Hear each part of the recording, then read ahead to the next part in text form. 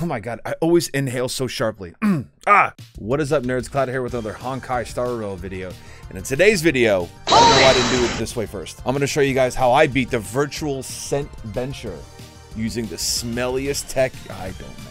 Get into the video. For these 5 specific fights, you will have the opportunity to use 2 trial characters per fight. Those 2 trial characters are catered to the boss fight themselves, whether they're a weakness or they provide some kind of sustainability. So going into the first fight with the deer, you can see that the illusion traits are passives that you got to keep in mind. They are the gimmicks for each of the boss fights. Just a good thing to remember that the first 2 passives are across the board for each of the fights. When the weakness is broken, it delays the boss's actions significantly, and it also subsequently increases the damage that they receive. The other trait to keep in mind is when weakness is broken, all allies will get a boost of energy, and they'll also recover skill points.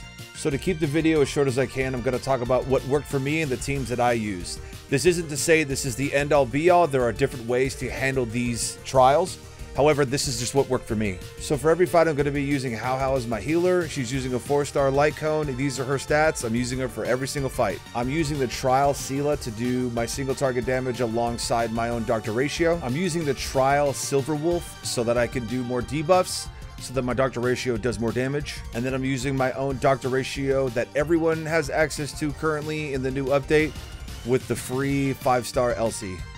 When you step into the fight, the first thing that you'll see is the remaining action value starts at 2,000. It dwindles the longer that the fight goes on and for every action taken by you or by the enemy. As long as you get to 600 and defeat the boss's HP, you'll get the S ranking, allowing you to get all the goodies. Without going super specific into builds, my Hao was used for attack boosting, for healing, and for helping Dr. Ratio get a few extra follow-up attacks. The trial Sela that I used was there for follow-up attacks as my main damage dealer and weakness break. Silver Wolf is there as the main support, benefiting both Dr. Ratio and specifically Sela. And my Dr. Ratio was there just to add damage, since that snack buff that you get allows Imaginary to get more damage too. So the tactic that I used for this first fight was pretty simple.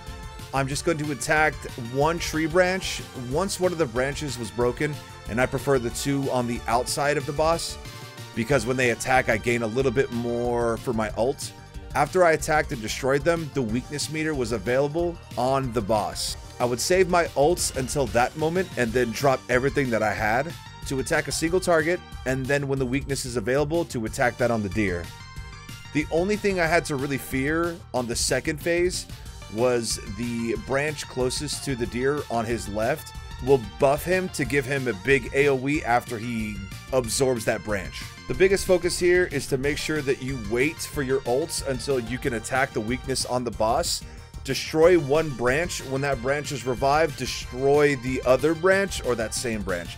Take your pick, make it click. So the next fight is the Kafka fight, and funny enough, at least from my experience, Kafka was easier. I was able to one-shot it, while the deer gave me such a hard time for some unexplained reason. The characters that I used for this fight were the 2 trial characters. The characters that I brought to the team were Hao and Dr. Ratio again. So for those that are unfamiliar with Ruin Mei, definitely use her during this trial.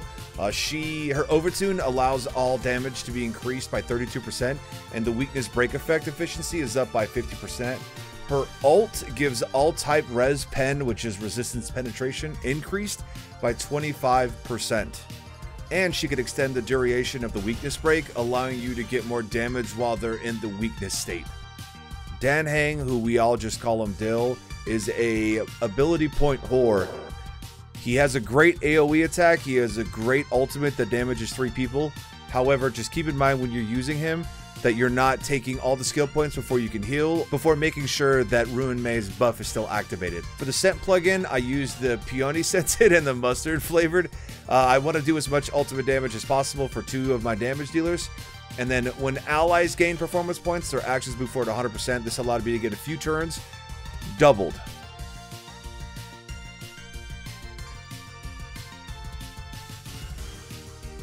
There isn't a point during the fight where her weakness bar isn't able to be attacked, so I just kept the entire party focusing on her, using Dill's AoE to kind of take care of the remnants.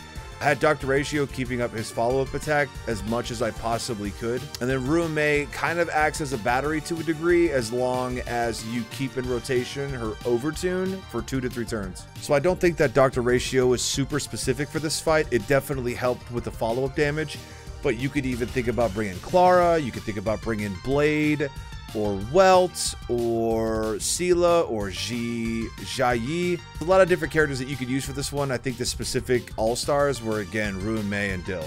So for this fight, I used Hao, and then I used my own Kefka, which I'll have her stats shown on the screen. I used the Trial Blade, and I used the Trial Bronya.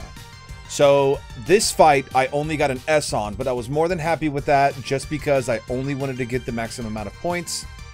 The team comp here is Bronya is going to be pushing Blade up to do more damage and to cleanse single target debuffs. Kefka's here strictly just to keep the dots going. My Kefka's pretty built. I do have her LC. So Blade was my main damage dealer. I used the trial version rather than my own. He did pretty good. The specific reason why Blade's here is to AoE attack, which isn't super significant, but the follow-up attack is really, really good, as well as his ability to keep himself healed, allowing me to kind of focus healing on other characters and use the single target buff from Bronya to take away cleanse. And then my Hao is the same one that I've been using for every other single fight. The one thing to remember for the Yanqing fight is the sword formation that he has around him, where all the swords are like their own adds. They have a specific weakness put on them. I used a team of 3 wind and 1 thunder. Once you eliminate one of the elemental weaknesses of a sword, it transfers to another sword. So take your time, just eliminate the swords as fast as possible. You do little to no damage to them, so it doesn't matter if your healer does it. It's only breaking the weakness bar. So keep that in mind. On the second phase, the same thing will happen. However, it'll be random where it goes. So I did save my ults with Kefka and Blade, so that I was able to pick out which one was weak against Thunder and which one was weak against Wind. So since I'm using a Thunder and a Wind team, I used the seafood flavor. And then because I wanted to have my ults up as much as possible with Bronya, I wanted to make sure that I had the onion flavored as well.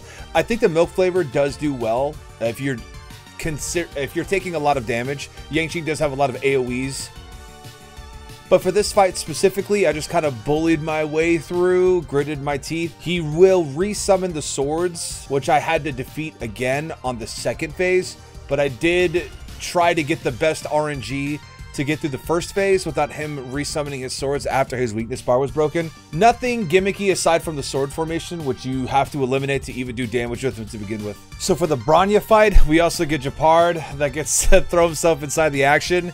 Again, the team I used was Hao, and I used the Trial Ruime, and I used the Trial L Ratio. I don't know, I just called them L. And then I used my own Clara. So my Clara is meant for speed killing slowly rather than speed killing quickly. So 2 biggest takeaways with this fight is only one will be the main attacker. So for the first part of the phase, you have to essentially defeat both characters once. Then during the second phase, both of them will be the main characters. So phase 1, only one is the main character. So the illusion traits for this one, in the first phase, you're going to see that Bronya and Japard are both there, but only one is the main attacker. Once you defeat one, the other one gets activated. In the second phase, that's irrelevant. They're both there.